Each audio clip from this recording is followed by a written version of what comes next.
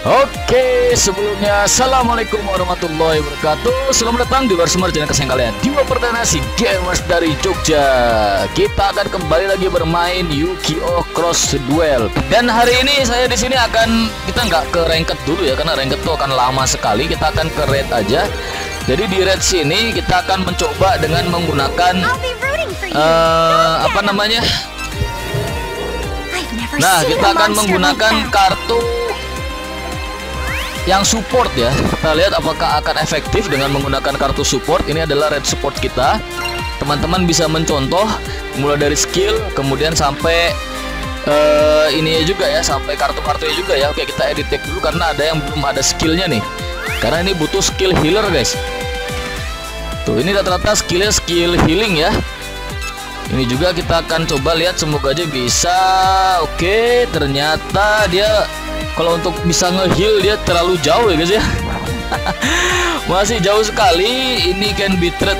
Aduh, saya jadi galau pak. Jadi mau dia jadinya attack ya tipenya ya. Kita lihat dia attacknya 1600. Oke lah, boleh lah ya. Kita akan unlock ini aja. Oke, kita jadikan dia anti raid aja. Oke, sepertinya sudah nih, karena kayaknya ini bisa nih. Oke, ini bisa. Ini mantep nih. Ini buat support ya, buat nambahin darah ini guys. Jadi nanti biasanya kan cuma kena 500, ini jadinya bisa kenanya 1000 ya. Jadi langsung nambah LP kita, life point kita 1000 guys. Oke, kita akan pakai ini aja, kita save. Langsung aja kita akan cobain. Oh, es kita malah belum ada skillnya ternyata. Belum terbuka sama sekali ya. Wow, saya sampai kelupaan pak. Oke, nggak apa-apa lah ya. Sementara karena berhubung materialnya kurang, kita akan cobain aja langsung ini ke raid level 14 kalau nggak salah ya. Kita coba lihat ya. I'm totally focused on your duel. Oke, ini dia raid kita guys. Semoga aja mereka damage-nya pada gede-gede ya. Jadi kita di sini tugasnya adalah untuk support aja. Kita fokus ke support. Karena di level ini agak berat ya guys ya untuk melawan raid-nya ya. Karena siapa namanya orang yang ngeluarin raid ini tuh dia bakal ngeluarin kartu aneh-aneh guys. Kartu yang ngilangin semua monster ada di tengah lah. Jadi kan kita mau nyerang nggak jadi pak. Atau kartu yang bisa ngilangin di pinggir lah. Wah, pokoknya macam-macam lah. Kita harus sering-sering baca ya dia dapetin spell card apaan. Oke, sebelah kiri kita sudah ada dua nih, jadi perlu ada dua orang. Nah, ini spell cardnya kita baca nih ya. Jadi semua monster yang ada di situ yang disummon oleh bosnya itu akan mendapatkan 1000 attack. Jadi monster ini nantinya akan menjadi 2000 attacknya nih. Kalau kita punya cara ngebalikin attack sama defense, mendingan kita pakai aja guys untuk membantu teman kita yang ada di sana ya, biar dia nggak meninggoy. Ini apa nih? Gain LP equal to the attack of the. Oke, jadi ini juga penting ini ya. Ini buat nambahin LP kita. Jadi kalau misalkan kita kena damage dari monsternya, itu LP kita akan bertambah. Ini juga kita akan pasang dulu trap cardnya. Itu semua trap card ya. Kemudian yang berikutnya kita akan tambah ini. Oke. Tujuannya buat nyerang si kristalnya itu, biar kristalnya hancur ya, biar dia nanti tidak tambah damage-nya si bosnya nih. Karena si bos kalau misalkan red boss itu kalau ketika nyerang kita itu langsung kena 1500 cuy. Oke. Teman kita dia menggunakan S card-nya dia ya. Itu S card yang bisa balik lagi. Lumayan loh, saya belum punya tuh S card-nya itu tuh. Tapi mau beli kagak punya material ya pak. Oke, dia gain attack mantap 2700 ya. Dia sudah 3 shot udah kebuka tuh slot skillnya. Oke, let's go.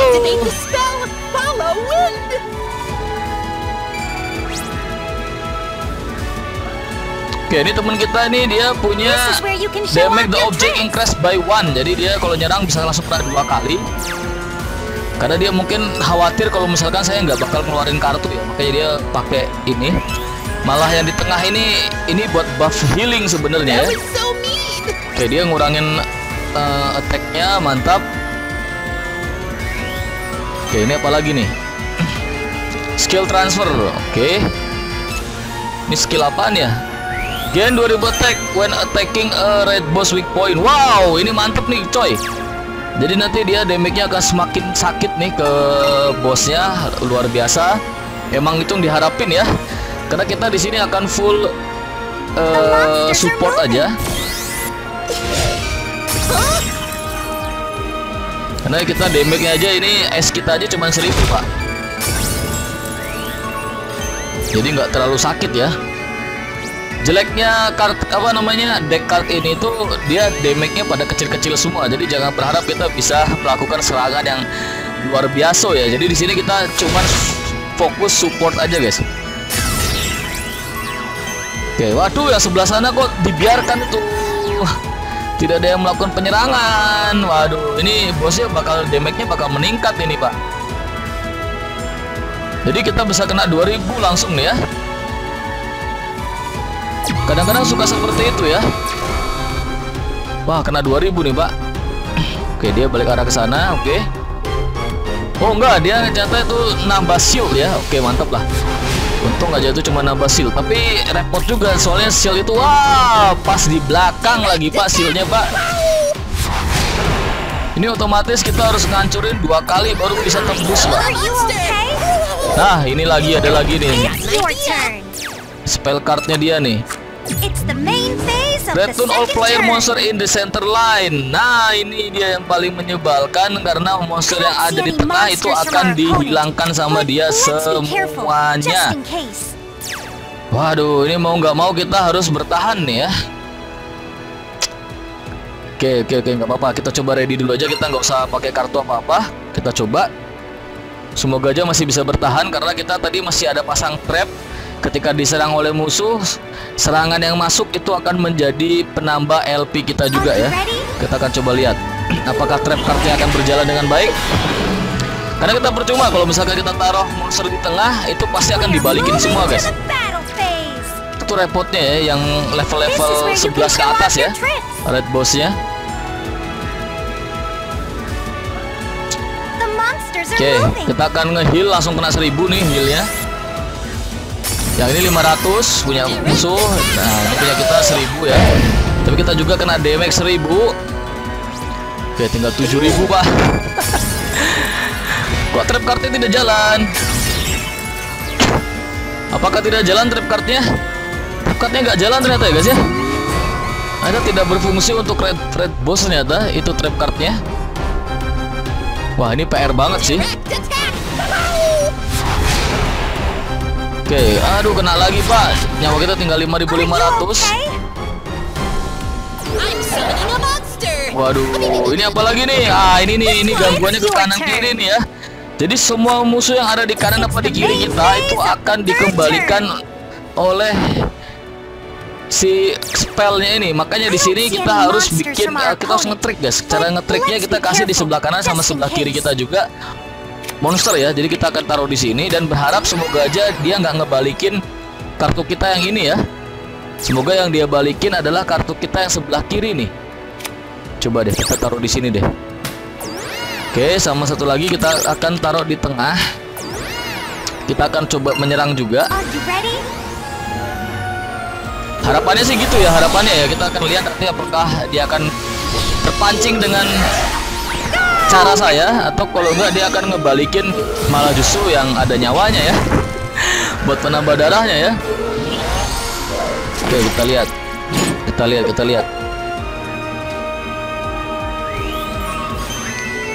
Oke.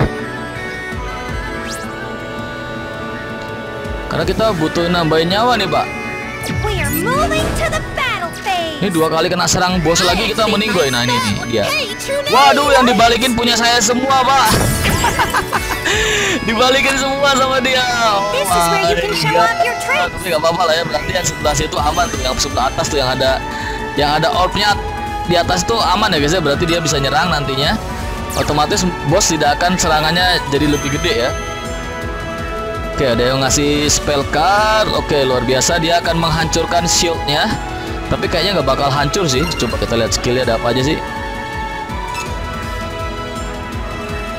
Wah, monsters iya are skillnya moving. nggak ada pak ya, skill buat ngancurin ini. Oh ya, damage to shield increase 2. Oke, mantap. Mantap pak, ini pak, mantap pak. Jadi nanti shieldnya akan hancur nih ya, karena dia ada skill untuk ngancurin shield sebesar 2 ya. Oke, shieldnya hancur nih. Oke, mantap. Untung aja temen kita punya skill itu ya, ngancurin shield ya.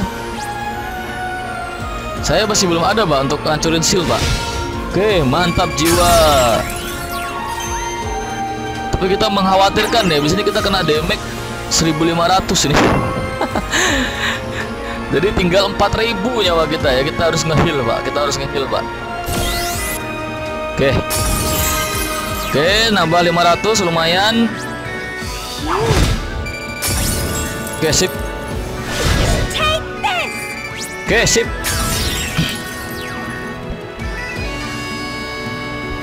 Oke, mantap, mantap, mantap. Let's go.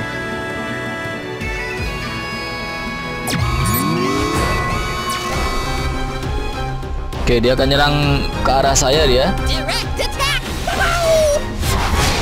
Atau jangan-jangan ini kita harus diserang oleh monster ya? Are you okay? Kayaknya kita harus diserang oleh monsternya dia nih. Summoning a monster. Monster kecil di tempat kita nih. Ini apa nih? Aduh, red monster again, 1000 attack. Wow. It's the main phase of the 4th turn. Oke, kita akan letakkan ini di sini I don't see any karena kita monsters butuh from our nge-heal, home. dan ini dia bakal nambah LP, jadi kita akan taruh di sebelah kiri dan posisinya defend aja. Karena dia nanti kita harapin dia bakal dibalikin lagi sama spell card ya. Jadi lumayan nih, dapat nambah 200 ini. Are you ready? Oke, life point kita langsung nambah 200 nih ya. Karena di sini kita tugasnya adalah support aja. Dan kita tidak ada spell card sama sekali nih. Oke, teman kita langsung menggunakan ace-nya dia. Mantap coy, sangar. Oke, get attack, mantap. Jadi 1700. Oke, nambah 200 ya, 4700 ya, lumayan lah, nambah dikit-dikit lah, seenggaknya nggak langsung We're meninggal moving pak. to the battle phase. Oke, lah, ini bosnya jadi nambah 2000 nih ya. Terus sayangnya kita nggak punya spell card buat bisa ganti itu ya. This is where you can show off your Oke, tricks. nggak apa-apa lah ya. Yuk, let's go. Oke, ditambah attack-nya, mantap. Jadi 3100. Let's go. Semoga aja kita bisa berhasil membunuh red boss ya, karena ini agak berat guys, agak susah guys. The monsters are moving. Oke, Nice. kita di sini fokus support aja. 32.000, waduh masih banyak pak ya nyawanya. Seenggaknya nyawanya kalau udah 10.000 itu udah aman guys, karena dia pasti knock ya. Kalau udah knock udah enak banget tuh. Serang dari berbagai macam arah langsung 2 kali damage dia hitungannya. Oke, bertambah nyawa kita. Tapi ini masih turn keempat, jadi masih aman lah ya seenggaknya ya. Oke, 27.000. Oke, bentar lagi dia knock nih guys. Di turn kelima berarti dia ada kemungkinan knock nih ya. Tapi teman kita yang sebelah kanan sudah kehabisan kartu dia. Oke, dia ngarah kemana? Oke, dia ngarah ke kita cuy. Kita akan keluarkan es kita. Semoga aja ini nggak di prank ya, karena biasanya kalau dikasih kayak gini kartunya dia menghilangkan monster yang ada di tengah ini. Tuh kita lihat ya. Oh, dia menghilangkan yang sebelah kanan kiri ya. Oke, mantap, mantap, mantap, mantap, mantap. Let's go, let's go, let's go, let's go. Phase of the 5th turn. Kita keluarin ini aja deh ya. It's coming for you. Kita akan keluarkan. Kita butuh tumbal, Pak. Kita butuh tumbal. Udah nggak apa-apa lah, yuk all in, yuk all in.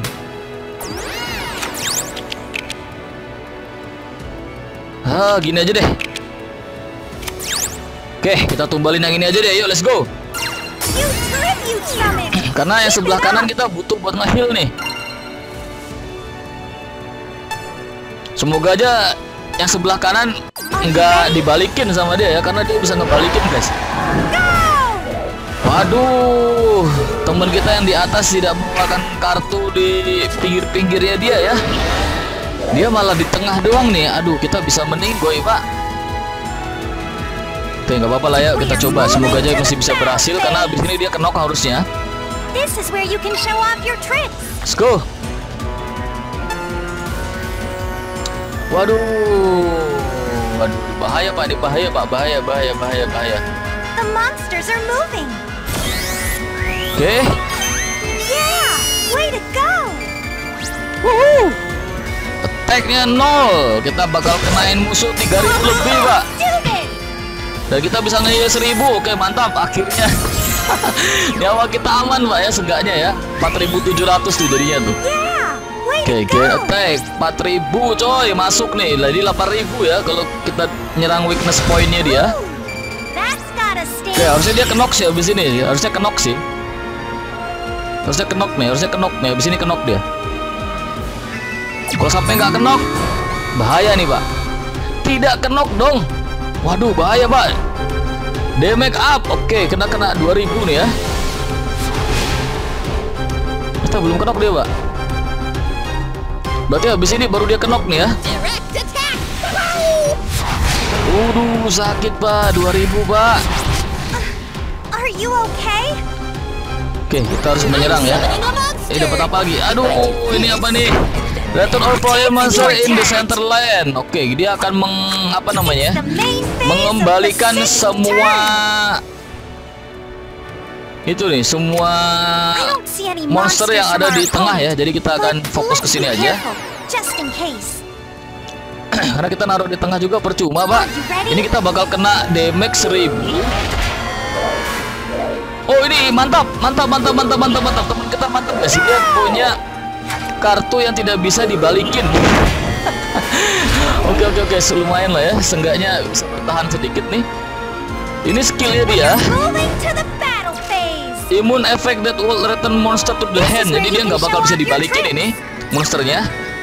Jadi kita seenggaknya kena damage cuma 100 nantinya. Jadi masih bisa bertahan hidup lah ya seenggaknya ya. Tapi mepet banget pak. Nyawanya mepet banget pak.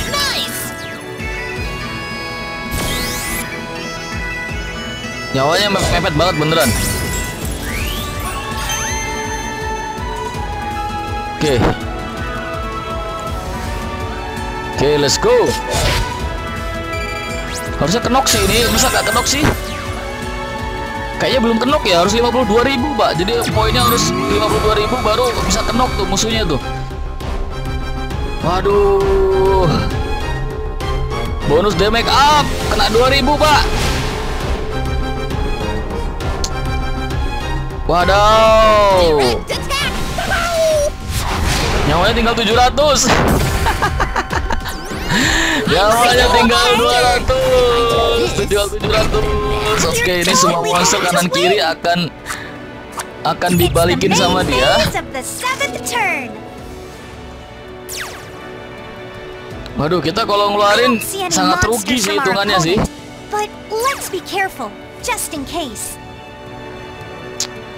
Gimana ya? Saya jadi bingung nih, Pak.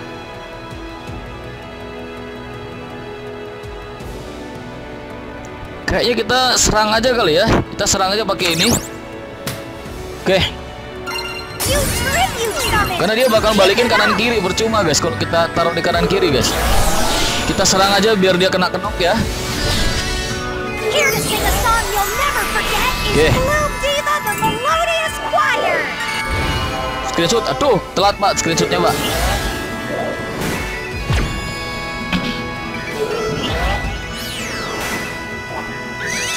Oke. Harusnya kenok sih. We are moving to the battle phase. Let's go. This is where you can show off your tricks. Dia percuma dia gunain kartunya tadi karena tidak ada sebelah kanan kiri ya. Semuanya di tengah, Pak. Oke. Mantap. Karena kita harus bikin si bosnya knock dulu nih biar bisa menang, guys.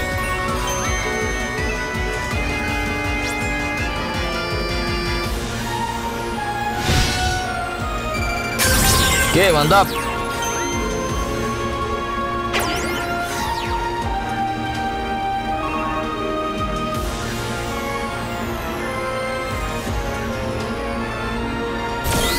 Oke. Yeah, way to go. Let's go. 9.700 tinggalan ya. Oh, tinggal 5.000, Pak. Aduh, tinggal dikit lagi. Kenok sih harusnya kenok sih dia. Kalau sampai nggak kenok meninggoy kita, Pak. Dan ini turn terakhir lagi. Nah, oke, stun. Oke, mantap. Nah, kalau udah kayak gini udah gampang, ini udah enak banget nih ya. Pasti menang kita nih.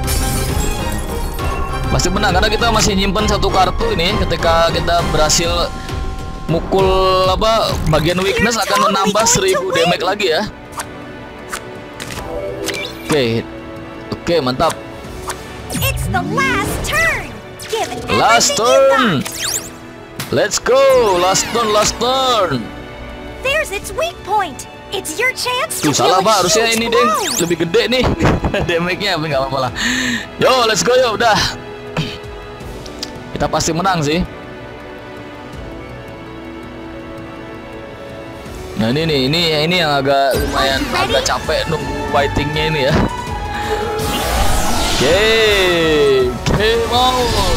Come on, bring it on. Oke, tuh udah ada yang langsung lope-lope seneng dia. Kita ngomong aja win. Congratulations. Oke, udah nih. Wassalam nih bosnya nih ya. We are moving to the battle phase. Ready and gentlemen. Coba deh kita gangguin deh. Kita turunin deh. Attack-nya jadi 400 ya, Pak ya. Kita isengin. Attack jadi 400.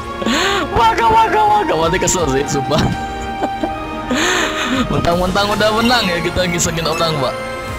Attack-nya cuma 400 doang. Harusnya yang sebelah sana sih attack-nya jadi 0. Attack-nya jadi 0 sebel aja pasti. Yang ini nih, yang si badut nih ya. Karena dia defense-nya 0, guys. Kalau kita balikin jadi defense attack-nya jadi 0 ya. Tapi janganlah, saya takutnya kalau malah gagal ya. Oke, berhasil ya, udah meninggal itu bosnya.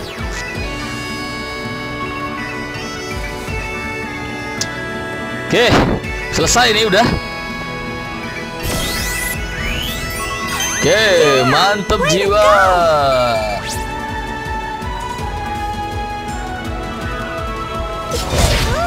Oke, akhirnya kita berhasil. Cuman kalau pakai yang deck ini itu emang akan lebih lama ya guys ya. Kemungkinan kita sampai battle pass 8/8 baru berhasil menang, tapi seenggaknya bisa lebih survive ketimbang kita menggunakan deck yang full attack ya. Karena kalau deck full attack kemungkinan kita kalau nggak cepat menang, kita cepat mati guys. Yang ini akan jauh lebih survive ya, karena kita nambahin nyawa terus tadi beberapa kali ya. Dan kita lihat akhirnya kita bisa buka boss level 15 coy. Wow, ini udah semakin berat ya tuh. Kita dapat ranking 2 kan jadinya kan. Padahal kita jarang sekali nyerang ya. Karena tadi kita kebanyakan support tadi, kebanyakan asisnya kita. Oke, mantap jiwa. Oke guys, jadi itu aja guys ya yang ingin saya sampaikan untuk video kali ini. Semoga teman-teman jadi lebih paham dan juga lebih senang bermain game ini. Dan jangan lupa guys, kalau misalkan ada kritik atau masukan atau mungkin ada suatu hal yang mungkin saya sampaikan itu salah, jangan segan-segan untuk tulis di komentar ya. Atau mungkin teman-teman ada yang masih bingung juga, jangan segan-segan untuk bertanya di komentar. Oke, jadi itu aja. Terima kasih bagi teman-teman yang sudah mendukung dan juga mensupport channel saya selama ini. Jangan lupa guys, untuk dukung dan juga support terus channel saya dengan like, share, kemudian subscribe channelnya. Bertemu lagi dengan saya di video berikutnya. Salam gamers dari Jogja.